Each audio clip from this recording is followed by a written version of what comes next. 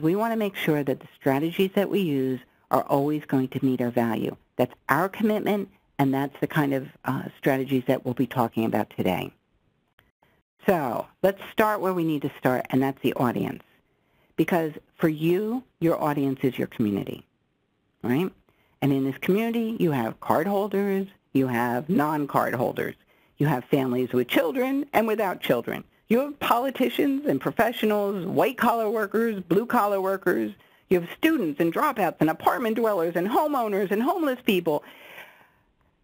You could actually create some like-minded groups, segment them together according to their interests or ages or lifestyle, and chances are your library will have one thing, if not many things, for every single group in your community.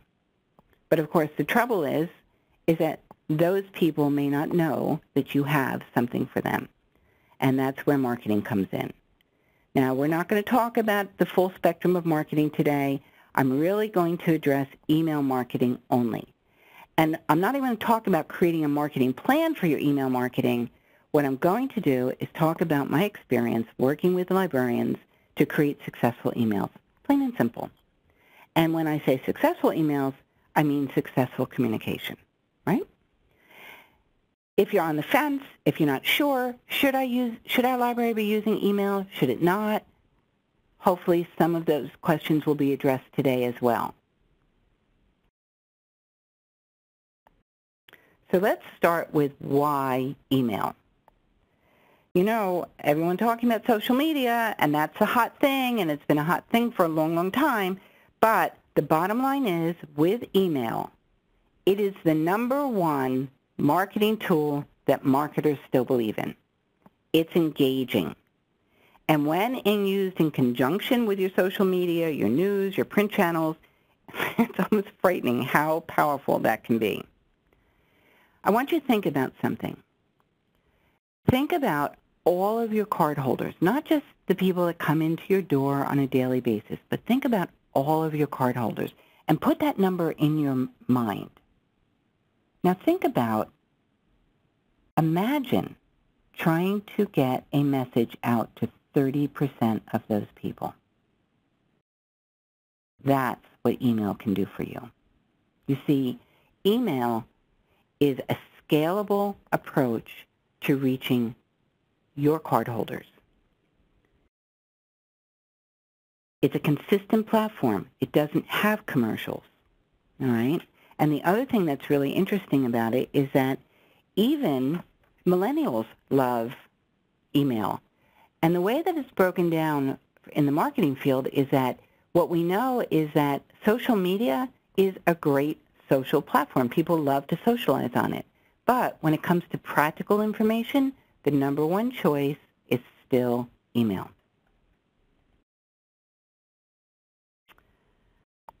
So I should have had an elephant here, because I should have said, let's talk about the elephant in the room. But instead, I'm going to say, let's talk about that thing that walking into the mouth of a crocodile or an alligator that every single library talks about their fear when they start talking about email.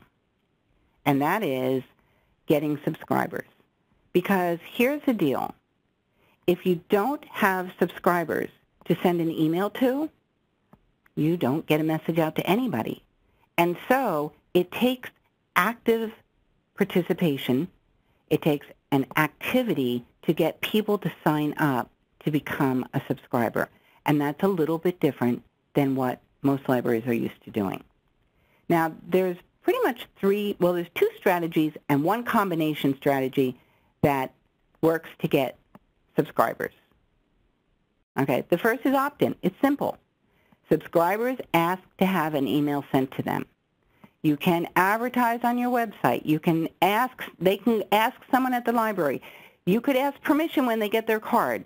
But essentially, they have to say, hey, please send me an email. And that's the only way they get on the list, right?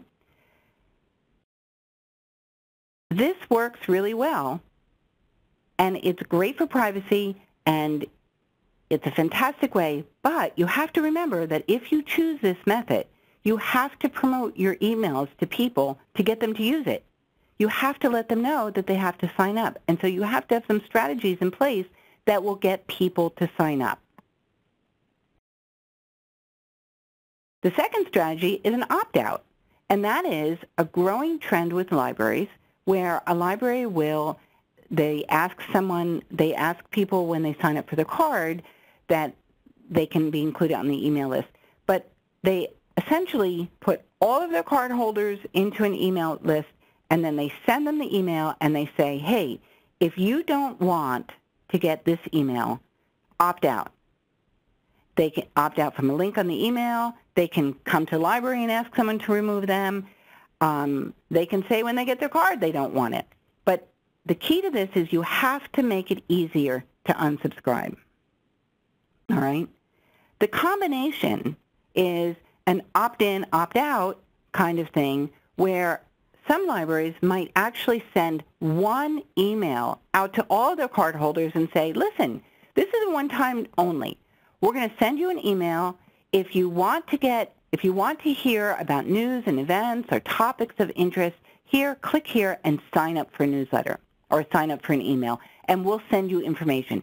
If you don't respond, we're not going to send you any more emails about news or topics. Okay, and you have to make sure you tell them news and topics because one library did this, and they had tons of people scared that they weren't going to get hold notice. So you have to distinguish for your users, right? It works. All of those ways work. It's just that each way you have to make a decision about what you're going to do and have something in place. So the question is it allowed to use email addresses from the ILS to send newsletters, or must they be collected separately? So it's not can you or are you allowed to. The ILSs allow you to pull emails, but the question you have to ask from your library is, how do you want to do that? Do you want to pull those emails and then send an email to say, hey, if you don't want us, you can opt out? I'll talk later on about a campaign that we're doing where we actually had libraries send an email, a welcome email that said, hey, here you go. We're going to be doing this. We're going to be sending you information, and if you don't want that, then opt out. So there's lots of ways that you can do this, but this is your starting point. And this is a great place to have a conversation. Now, I have heard many stories of libraries where you have someone or a group of people that want to do email, but staff is really afraid to send emails. It's your job, and all of our jobs, to explain the importance of being able to communicate about your services so that they can come on board. Okay? And so the question, ILS is a catalog. Everyone's on board with that. Okay. So out of curiosity, for those of you who are sending emails, how many of you are doing opt-out or opt-in or a combination? Go ahead and put that down. Now, Jocelyn has noted that Canada has anti-spam laws that prevent them from broadcasting. They have to do an opt-in. They also have a lot of different rules that are very safe. Kansas, I just heard from someone from Kansas, they have also put in some rules in place. So you have to be aware of your local government, your national government. Nice. But you can see as people are sharing what they do, there's a combination. And just a year ago or 2 years ago when we were talking about some of these strategies, there was some real debate about whether or not, what people would be doing. So opting in for applying for a card. So they have both. This is really great. So please do continue to share your information. Perfect. Okay. So this is going to be an engagement. You're going to be absolutely chatting as we go along. Mostly opt-in. Beautiful. Now, I want you to think about this. What do you think is the #1 mistake librarians make with email marketing? Because that's what I had to think about when I was pulling together this webinar, because I'm thinking, really, what's the biggest problem that I can see that is going on with librarians, right? not using it enough, no call to action, boring subject line. Yep. All of these are so, so true. Boring emails, I love it. Too much info, too lengthy. You guys are professionals already. What are you doing on this webinar? This is absolutely right. That's right. No news, just events.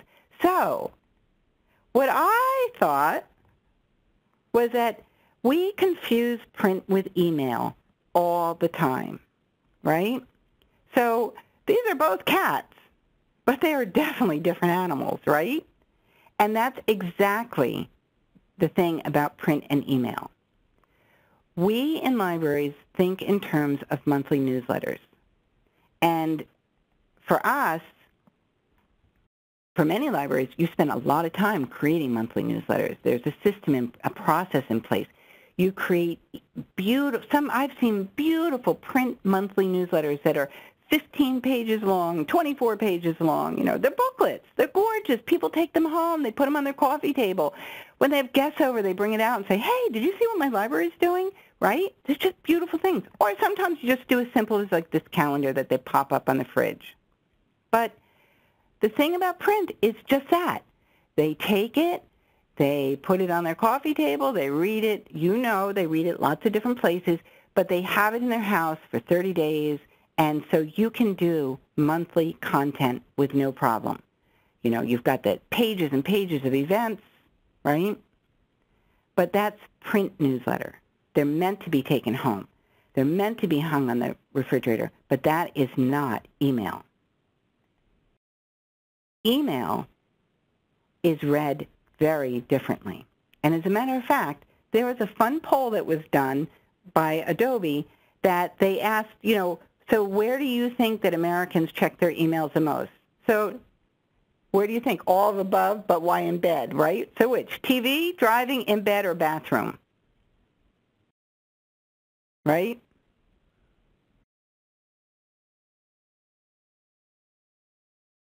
Yeah. See? We know our people. That's right. Yeah, the in the car is a little scary, right? While driving, I drive by some of those people who are checking email. They're the ones that are veering off of the lane. Well, according to their survey, 70% watch while watching TV. 52% of people from bed, and while on the phone, 43%. And the bathroom, which we all know, 42%. I don't know, there's just something about checking email in the bathroom that is kind of like a little creepy to me. And then driving, 18%. And millennials are also crazy about checking emails, but the difference for them is 70% of them are not watching TV, they're checking it in bed. But the point is that, the point is that they are reading your email where they are.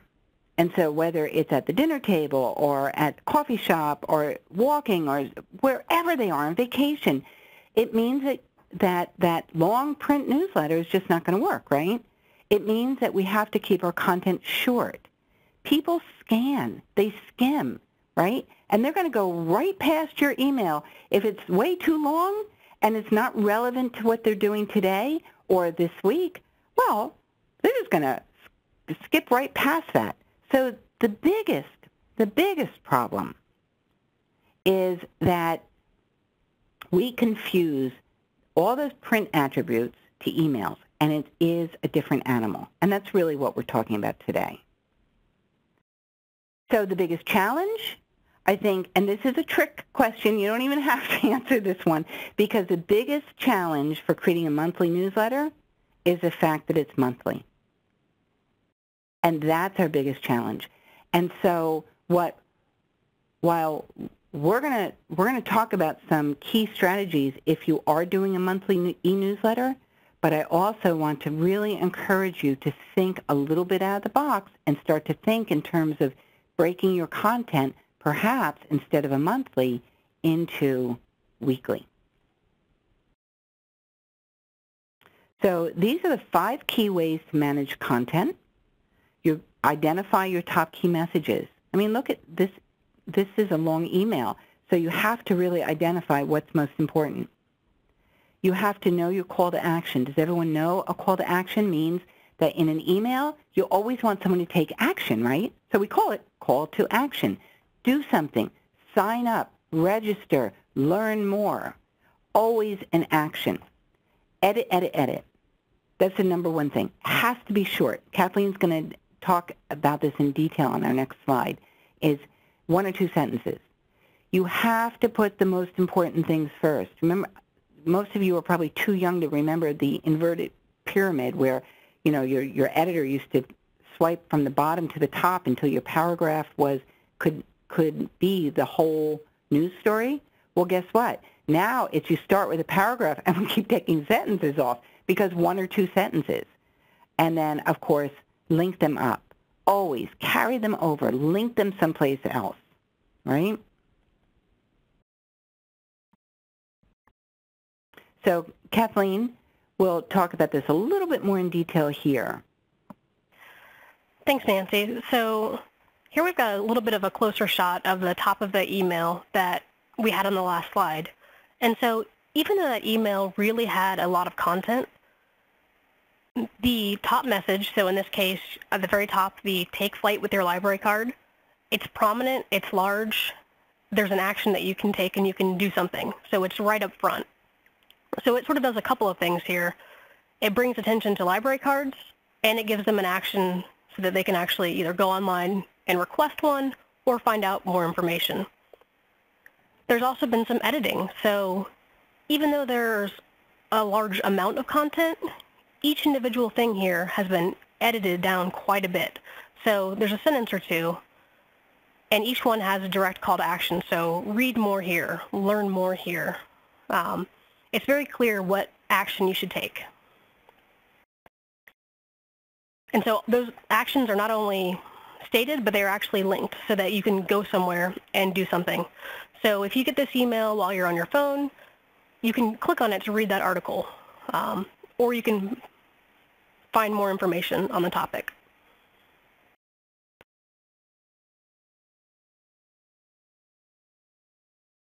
So we got a question in the chat. So when you link them, do you send them to the library's website or do we send them to the description of the event? And it really depends. When you think about that, what makes sense in the context of what you're linking? So if you've got a specific event registration, you can link them to that event. If it's a little bit more broad, you can link them to the website. So this is an example of Jacksonville Public Library's monthly email. These emails are sent out once a month, and they're beautiful. They have a ton of content, but they've done a really nice job here of breaking their content into different sections. So they start with their biggest event.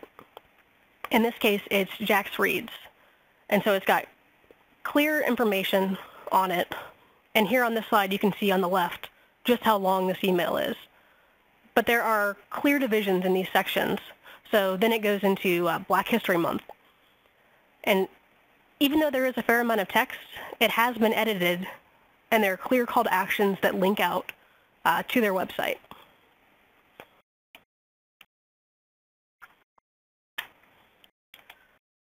So if we want to take a minute and talk a little bit about design for emails.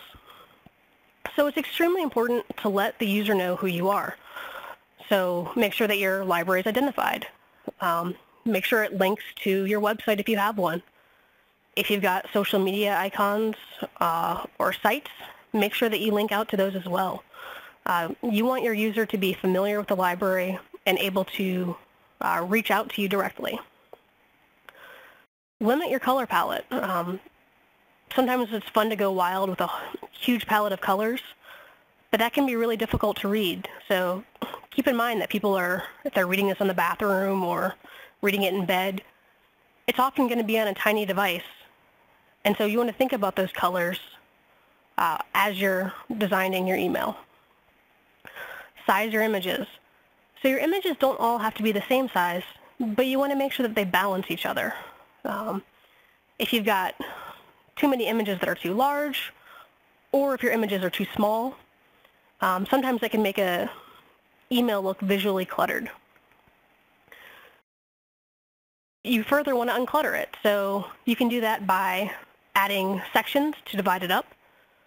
You can do that through symmetry, so having, as this email is divided into columns, you can still play around, so you have, an area that's 2 columns, an area that's 3 columns, but you want to make sure that the content sort of is balanced. And so if you're going to have a larger email that talks about all sorts of different programs, you want to make sure that you've got clear headers and sections that describe that. So in this case, you've got the kids header. It lists a few specific programs, but then it links out to your entire online calendar.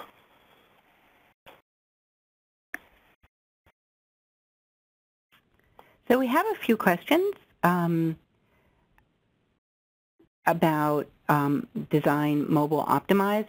So if you are if you're using email and it's not mobile optimized, just make sure that you have one column. So something like this shrinks down really nicely in one column.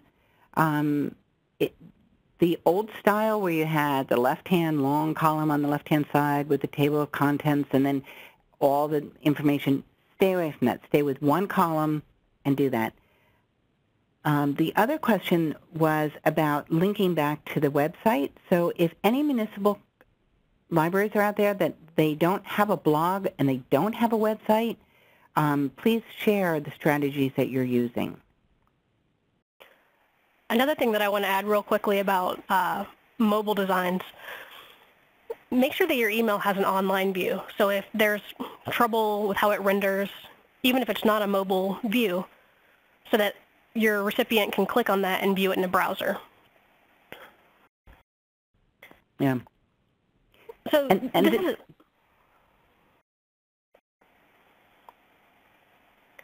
this is another really nice example of a design that's got clear sections where they have events.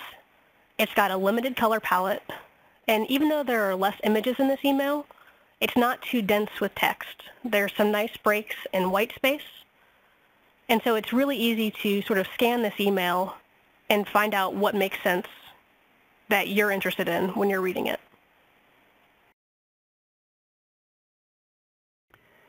So this is our NoveList news, and I show you this even though it's library content, it's relevant for a librarian, but I think Cassie here at NoveList is one of the best jobs I've seen in terms of a very classic email where you offer some content, short content, and bring it right over directly to a blog.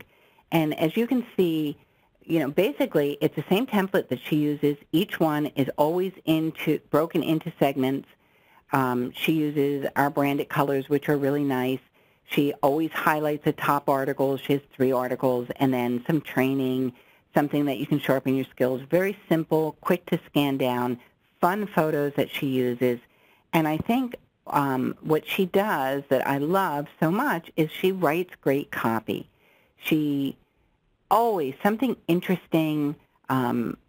She keeps it honest so that it's not bait-click or clickbait. When you go to the article, this is the beginning of the article. She just really knows how to convey an interesting point of view on different topics. And not only do they get amazing open rate, they're always in that 30% category, which is really nice for an open rate, but on a consistent basis, we are always seeing about 50% of the people that open are also clicking on something. And that's really amazing because when it comes to emails, that's what you want. You want people to open and click, right? So that's your goal. Here's another one that I really love. We had Leah Sewell from Topeka give a webinar, and Lori will be posting a link to that webinar up after the presentation is over. And she does something that I really love the approach that she takes when she does her quote-unquote weekly newsletters. I call it the wandering style. She kind of wanders around the library and looks at what is marketing interested in and what's being highlighted in the library. She takes a look at her printed materials. She takes a look at all the things that are going on and then handpicks some things to focus for that week. And she brings an amazing skill set of designer, writer. She had been a sign maker. Even though this looks extremely easy to do, this is extremely difficult. This is a very high end of development for a newsletter. But I think, I really wanted to share it because it's the idea. So, 10 ways your library can brighten your week. And there's a nice rainbow, right? There's a book sale this weekend. Seniors eat well at the library. Really fun copy. And then this one I just love because this is, about Kyle and how it has the little, the knitted person. And this goes over to their blog where they're focusing on people in the library, so it fits into what marketing is doing. But it's just a really wonderful, fun, playful way to get people to engage. She shares content. She talks about the people in the library. It's just a really beautiful email. Some of the questions that we're having on information is about open rates. So I'm really impressed, guys, with 45% and 40% open rates. For the rest of you out there that are not getting 40 and 45%, don't feel bad. 30% is really a nice open rate, right? But remember, it's not, so you have open rates, but then what you want to look at is your click rates, because the open tells us that, yeah, someone's interested in your content, but the clicks are telling us specifically they want to know more, and that's the advantage of your email. For those of you who have the 40, 45%, are you sending to all your cardholders? Are you doing segmented lists? Share a little bit about that, too, because I think that will help our people. All right. This I love. Chapel Hill takes that same concept. They've really worked on a rebrand, and so their emails are getting very concise, one column, really visual. Here's what's going on. Love what they do. They play with some memes. They're having a lot of fun with it, and they're getting some really great results on it. This one's from San Francisco. Love it as well. And as you can see, San Francisco, they have a lot of content. But they are getting great open rate and fantastic click rates. So the content's really relevant to their readers, and they are driving people to use their collections and see their events.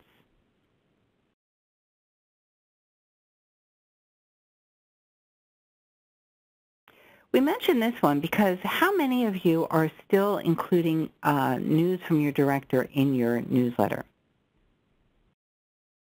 I loved this because they actually put that at the very bottom of their newsletter. So they did all their visual on top and then did the news from the director on the bottom. Remember, you can also do a very short piece from the director and link back to your email, to your website, and use that too. But you don't always have to do that traditional, oh, here's a welcome from the director. You can always put that someplace else. So when we started this off and we were talking about where everybody was from and the role, so there are some libraries that are a one-man shop. They barely get their print newsletter together, and they don't feel like they have the energy to actually create an email, a whole weekly or monthly newsletter. And so what they have is their print newsletter. Well, you can always consider just linking out. Do an email that says, hey, we've got our January issues out. Here, link to the online PDF. We've seen libraries that also put the PDF of the front page of their newsletter, and they can click through on that. Whatever solution that you work, you're working at a disadvantage, of course, because you don't have live links, because you're just showing an image of that. But if you can get them over quickly to your newsletter to where they can see and click and get active information, it may or may not work. This had a 31% open rate, which, again, is great. But, again, you are missing out on the links.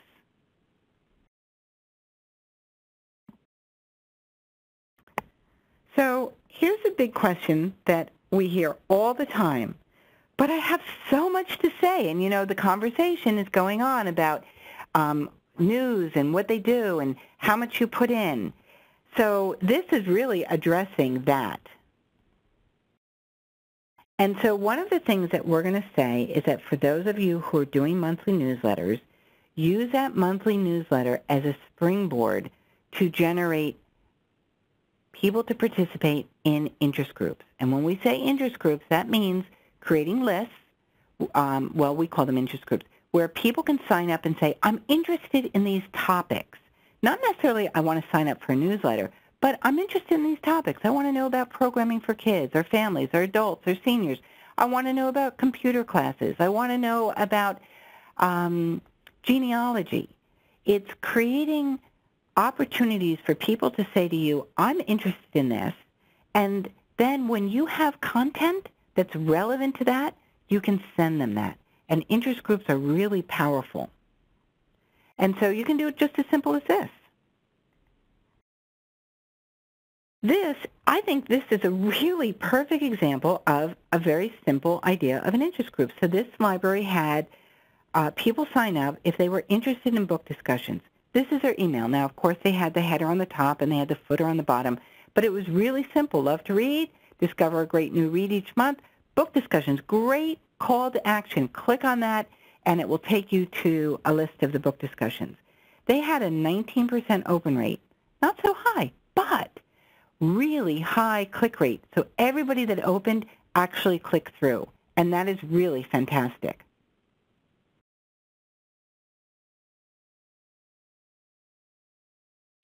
So this is something that a library had done too. You know, you're talking about not doing monthly and doing a weekly, and do you really have time for that? And this is bare bones. This is their header, what's happening this week, join us for these activities. This had 11% click-through rate. That means that of all the people that opened it, 11% of them clicked on these. That's not a bad click-through rate, right? But we were playing with this, and we started to think about, well, okay, so this is bare bones. I don't have a lot of time. What might a little bit more design look like? And Kathleen's going to run you through what this looks like. And so in this adjustment, all we did was we added a little header, and we started to pull out some of the bigger programs so that they were listed next to each other. You still linked out for further details, so you don't have a whole bunch of dates listed. But it sort of begins to subdivide the email and highlight the more important events. Right. So before we go on, I wanted to answer a question. So we have 1,200 people on our subscription list, but I think a lot are old. So the way that we do it with Library Aware is we bounce, and once they bounce 3 times, then they automatically get taken off of the list, and so your email provider should take care of that for you. So moving on to what Kathleen was saying. So I got the great idea that said, oh, well, what if we just add one picture? Wouldn't that be super easy? So I put this picture on, and I thought, well, we have 2 programs. I'll pick Laura Ingalls Wilder, Year of the Pioneer picture. And the minute I showed it to Kathleen, she's like, what? What is that? What is that about? The picture was so big, and it kind of threw her off because I had 2 different events that I was focusing on, and the picture was not generic enough that applied to both of them. So you look at Year of the Pioneer, and then you look at Valentine's, and it's like, oh, this doesn't make sense at all, right? So then Kathleen, in her wonderful bit of wisdom. And so what we did here is we went back to the sort of the 2-column for each event and added an image per event.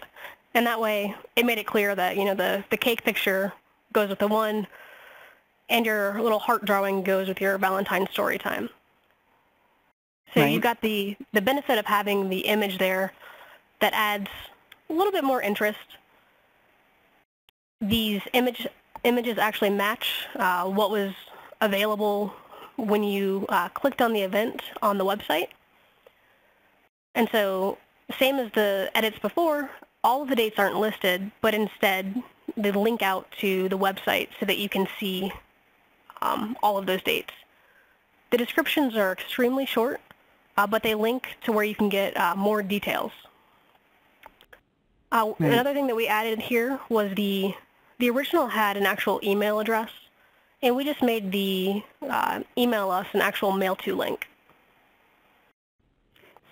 So for those of you, a mail to link means that when a person clicks on that, it brings up an automatic email. You get to put the subject line in. You get to put a little starter content, so it makes it easy for you to field those questions. But it also makes sense that if you're sending an email, don't make them call you. Go ahead and put the email, right? So there's been some questions around the whole idea of content. And, you know, monthly emails are so long. How do I edit them down? It's only a one-man shop. How do I do a weekly? So remember we talked about edit, edit, edit. It is probably the most difficult thing that you can do is to really think in terms of what would be of interest to my users. But you have to remember, if you click back to your calendar of events, what you're essentially doing is you're saying to them, here's one interesting thing, and when you click here, you get to see all of the interesting things. You can't possibly highlight everything. But you can concentrate on one, and one representation that might bring somebody over. Now, you can do things as simple as join us for special activities, check our event page. You don't have to list everything in an email. You just want to give them enough information that they would want to click and move on. As far as a weekly email, you know, the question is and will always remain, how often should I send an email? What's too much? What's not enough? Well, we go by this. If you don't have something really, really important to say, don't send an email. So if you want to send out a monthly email because your customers might be used to and they might like that, but then you want to mid-month send out some reminder of, hey, don't forget we've got some really cool programs going on. Check out our event calendar. It's a nice follow-up. So you can kind of use the email to better engage and keep in contact with your customers, but you don't have to put it all there. As a user who receives a lot of email, I can't stand a lot of email. I automatically delete if I get too much.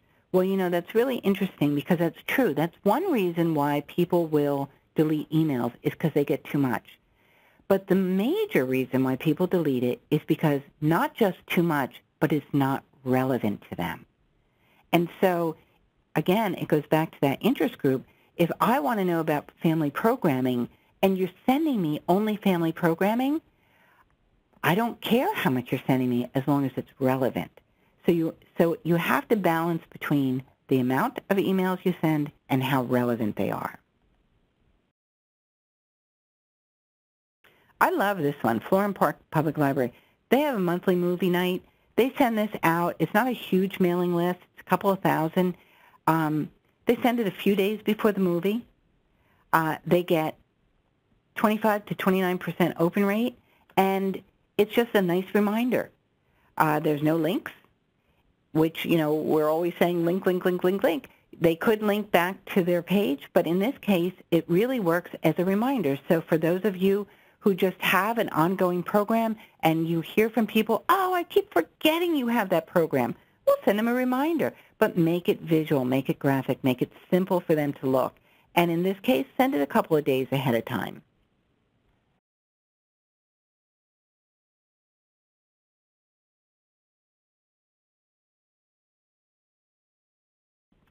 So one person saying that weekly is too much. The email lets people know what's happening for the month. They go out to the website and see what's up. That's perfect. So, you know, what I'm going to say is that you have to gauge your people. When you get unsubscribes, that is a red flag to tell you that something's going wrong on your email.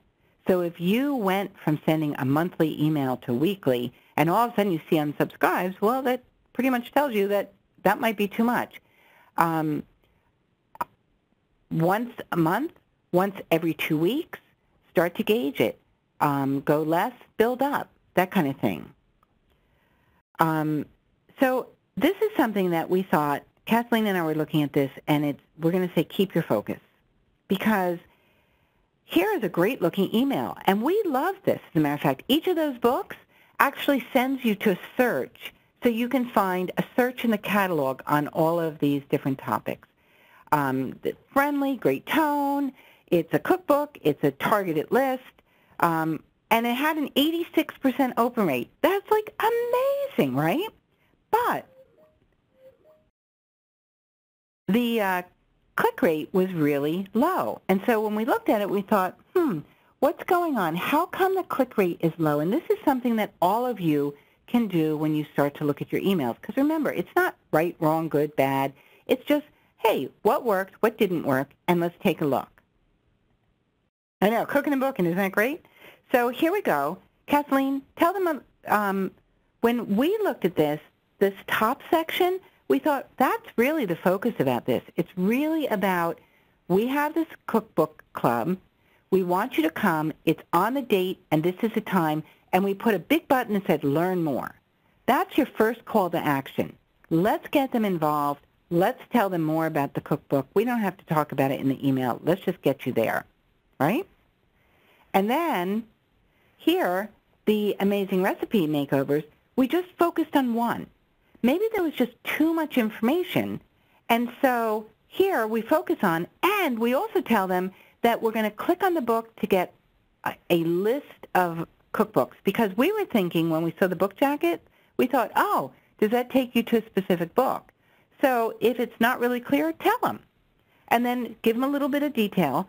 And then rather than have all of those dates be a focus, save the date. Here we go. Here's what's coming up. And then next month you can focus each of those. And then, of course, your questions, email that goes to a mail to, and then, of course, the phone number. All right? Less choices, better for someone that reads the email.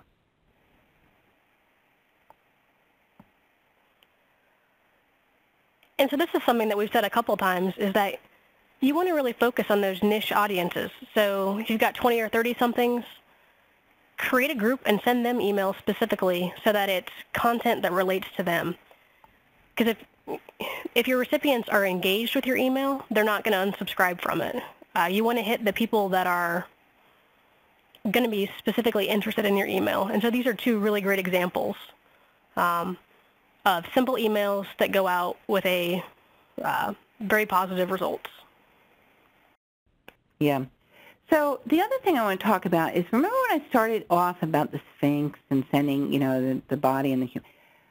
So a lot of you are using some Constant Contact, MailChimp, Emma, Library Aware. All of you are using different programs.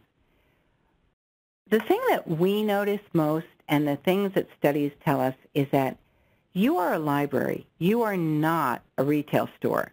You are not Ann Taylor. You're not Talbot. Subject lines, while they're important, one of the most important things that you can do in your subject line for you as a library is to say you're the library. Because you see, we have a very unique relationship with our patrons.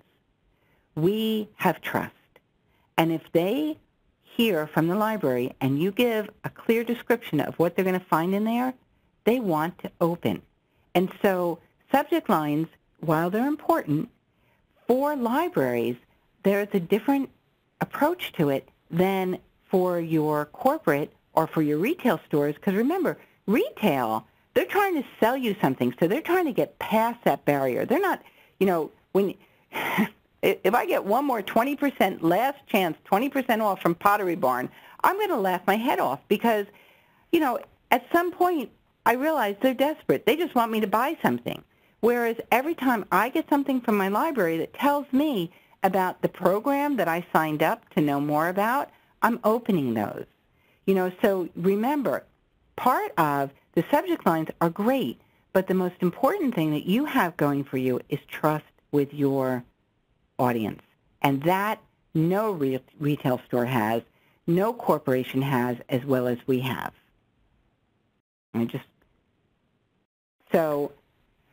Again, we're engaging your audience. But what we wanted to talk a little bit about is using RA for solving your problem or a problem with an email. So Lori is going to put a poll up about form-based Reader's Advisory. How many of you actually use form-based while we talk a little bit? So here at NoveList, you are our customers. You're librarians, and you're our first line of customers, and then we try to help you with your customers who are your patrons. And so we created what is called the NoveList Book Squad, and it's 13 different interest groups on all phases of Reader's Advisory, and we have the most amazing writers, most amazing emails, just amazing work that's being done. But when Kathleen and I started to work with them, we really started to look at what does it look like to solve a Reader's Advisory problem via email. And for us, we broke it into 5 areas. Identify the problem, share your expertise, address trends, topics, news, link back to your website or printables, and offer tips for using your library. And these 5 steps for anyone that's trying to really engage your readers in solving their Reader's Advisory problems is really effective. So I'm going to show you what this looks like. So the first thing is identify problems. And when we talk about that, we talk about writing in a very friendly, casual tone, identifying what the problem is. In this case, we're saying, hey, are people coming to you about Christian fiction? Do you know how to point them in the direction? So whenever you do an email, you try to, what is the scope? What are you talking to them about? And in this case, it may be for you, you might be saying, are you looking for great Christian fiction, right? So you identify the problem. And then what you do is you start to share your expertise. Email is where you get to shine. Talk about what you know. Share what you know. In this case, we're really blatant because we weren't sure, did people really know the spectrum of Christian fiction? Share what you know in your emails. Keep it light, very short, but enough that you're talking about so that they know, oh, I'm an expert. Address trending topics and news. Don't be afraid to integrate what's going on in the outside world to connect to those Reader's Advisory recommendations, right? Pull it in. Let them know. You're human. You're reading the same newspapers. You have the same things going on in your life as they are. Identify. And then link, like we keep saying, is link back. But in this case, what you want to do is link back to your website. In our case, we're saying to you, hey, here's a great flyer you can print and post.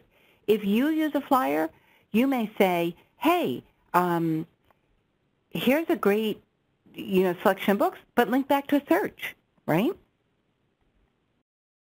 So a question came up about Reader's Advisory problem. So RA problem means that when you're trying to, through newsletters, help people make choices about reading choices, whether that's a newsletter for a reading list, whether it's form-based Reader's Advisory where you have a place where people can ask you for customized reading lists, whether you are cross-promoting your collections and talking about the different reading selections that you have, that's what we consider a Reader's Advisory problem, because we approach everything from the point of view that says, tell us your problem and we're going to help solve it. So in this case, maybe a better terminology might be helping readers find the right reading recommendations, right? And then lastly for us, we offer tips for using our content. One of the things that is really great in emails is that you have an opportunity to click back into your product, whether there are products that you want them to use, reading lists that you want to make recommendations to, but essentially what you want to do is always remind them, hey, we have some really cool stuff on our website. That's our virtual branch. Let's get you over there so that you know what's going on. In this very simple email, we had a 37% open rate, and 45% of those people that opened it clicked on something. That's the kind of interaction you want with people. Now, you can see this is fairly long, so when you guys are saying, oh, how do we keep it short? You want it short, but if it's interesting, if it's relevant, if people really enjoy reading what you're writing, they will enjoy a longer content. We also find that personal and engaging writing, I mean, what can I say? Our librarians here at NoveList, they are amazing writers. But what really makes them amazing is not just their expertise, but they're very real. They are librarians, they know what you're facing, and they share on a very down-to-earth level of talking to people. And it makes it very appealing. You as well want to write personal and engaging content. And then a little tip that we use is, you know, if you're making a flyer, reader's advisory flyer that you might be hanging up, put it as a visual. And then what we say is any visual that you use in your email, hey, hang it up in your library or bring it to your outreach because you want to really bring home the idea, I saw this, oh, there it is there too, right? And then this is another really great example. Patrick Holt puts these together. This is really just a simple template that he works. And you can see here, black and white cover. And then here, changes up the topic, a new graphic, and it really works beautiful. And again, for those of you that are doing form-based reader's advisory, simple 3 steps. Introduction, do your book jackets, annotation. In your introduction is where you get to be personable. And the same thing here. You want to have fun with some reader's advisory. If people are asking you for choices, have fun. You don't have to list all your books there. Just put something like this, sparkling new books. Here's the 5 choices, and send them to your online reading list. And lastly, what I wanted to talk about is email campaigns. So we will also give you a link to the wonderful webinar we did with Jacksonville and Charlottesville where they had done some campaigns on email. This is our newest one that we're doing in LibraryWare, and we're just so proud of it and proud of the libraries that are participating. I just wanted to share. Our goal was to make it really simple for them. So what we did is we created all these templates, and based on the marketing strategy that says if you have card holders and they're new card holders and they don't know about some of your online resources, what are the best resources that a card holder would want to use? And we broke it into online courses, and we also broke it into online collections, because those are things from people from home that they can get into right away. And we created this content. We made it generic enough. Our pilot program is running 6 months to a year. As you can see, we did the content. They were able to insert a logo. They could pick what did they want to promote. We didn't choose that for them. They chose that. And essentially what they did is the first month they sent out a welcome newsletter to all of their card holders. Some had not all of their card holders but selected. And then the first month, we're only 1 month into this, but the stats are overwhelmingly amazing. So Washington County, they sent it out. Not only did they have an open rate of 38%, but Ross Figura, who sent us an email, and he said, oh, he was a little bit disappointed in his click rate, but when he went into Mango, he actually saw that the increased usage was about 16%. That's amazing. One email, and you see that your online Mango languages was increased by 16%. This one, Mercer County, they're doing something fabulous with this campaign. Not only are they doing the campaign, the email campaign, but they're using it as an opportunity to train their staff about the different databases, and they're also doing, they're adding classes that coincide with what they're promoting. So they're really doing a full campaign. First month out on Ancestry.com, they had to add 2 classes. First, the one class filled up. The other 2 classes they had to add. And what they were telling us is that they are also seeing increased number of questions about Ancestry. So they're getting the awareness out to their customers. And then here, this is Prescott Public Library. They sent it out, and just the welcome email, they connected to their website with research information, and they actually had their patrons emailing them back with lots of, like, wow, thank you for sending us this. And here's libraries so worried about sending emails. They're having patrons that are saying, yes, Thank you, thank you, thank you. This is awesome. We really appreciate you telling us about these resources. So when it comes to email, and it comes to sharing and marketing and telling people what is going on in your library, and you get this kind of response back, you just have to really say to yourself, wow, this is really valuable for our patrons. And so any questions? We are at 3:02. We went 2 minutes past. If you have additional questions, if you have to go off, we totally understand that. If you have additional questions, please feel free to ask us, and we will include answers. We'll stay on, answer the questions, and then that will be part of the recording. So when you get your recording, you'll get that participation. So thank you so much, everyone, for participating.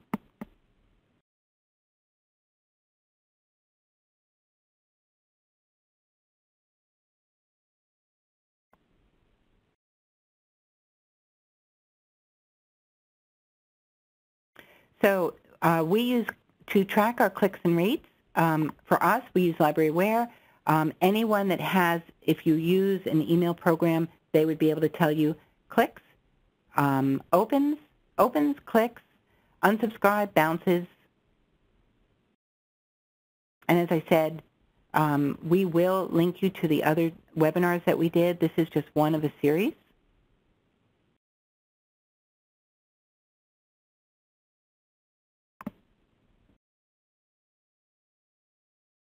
As far as setting up interest groups through LibraryWare, Emma, we can tell you that directly. It's really super simple. You just go in, click interest under subscribers, add interest groups, and you can do that. We'll make sure that we include a link on how to do that to when we promote this to our LibraryWare subscribers.